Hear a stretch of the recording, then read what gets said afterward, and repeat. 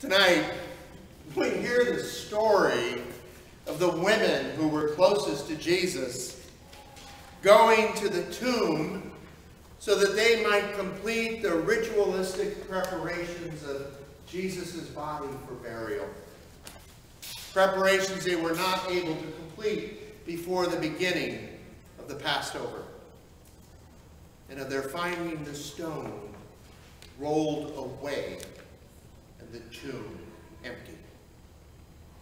Now, they had been there when Jesus was taken down from the cross, and they were there when he was placed in the tomb and the stone rolled in front of the opening. So to find the stone rolled away and the tomb empty, except for some linen lying where Jesus once laid, they must have really been shaken. The only reason for a missing body that came to mind was somebody had stolen it. Even though Jesus had told them he would rise again, I am not too sure they really believed him. At least, not until the angel said, "Why are you looking for the dead, living among the dead?"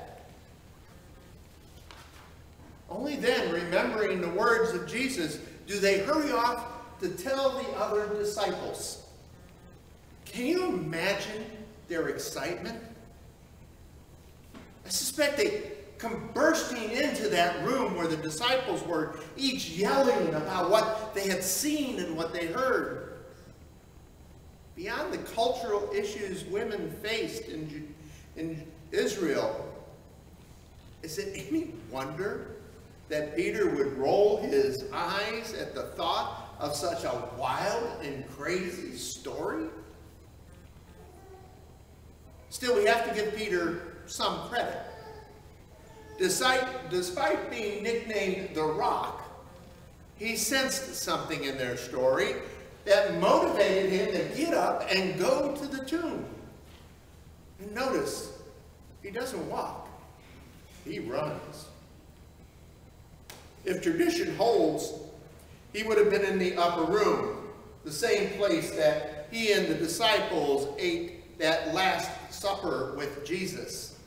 Place about 3/4 of a mile from where Jesus was buried. Now, according to John's account of this night, John runs with Peter and actually outruns him. He gets there first, but John doesn't enter.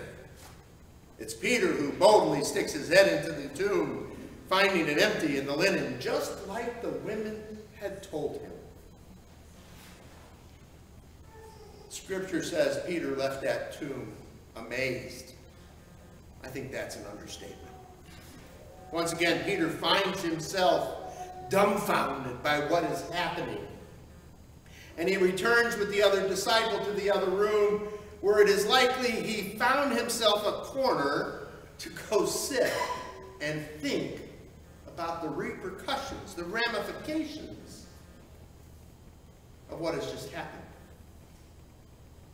We've had the benefit of 2,000 years of explanation about those ramifications.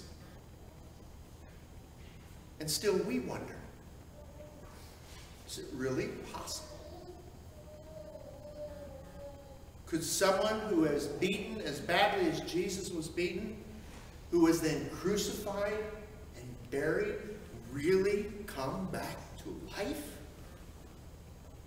I believe the answer is yes. If I didn't, I couldn't stand up here preaching to tell you that not only is it possible, but that it was later witnessed by those closest to him and by hundreds of others. And that because he did rise to new life, we have been given hope in sharing that new life with him. Something our baptism reminds us. In just a few moments, hang in there guys, it's coming. We're going to join those who are going to be baptized when we reaffirm the vows we have made before. Vows to be faithful in our relationships with God and one another, to seek help when we are lost, to boldly share the good news of hope that we know, all the while striving for justice and peace in the community. And not just this community, but the wider community that surrounds us. And after we do so, we will hear the words that remind us that because we are loved, we are given grace to share in the resurrection we celebrate this night. We've done nothing to earn this grace. Not even being baptized gives us any special privilege. But in baptism, where our relationship with God is made clear, where we symbolically die and rise to new life in Jesus Christ, we are then marked as one of Christ's own forever. And being marked, we are given hope. Hope in a life where our earthly weaknesses no longer have power over us. Hope in a love that is shared through this grace. And hope in the promise that whatever challenges we face in life, we will not face them alone, because God in Christ is with us always. Something else.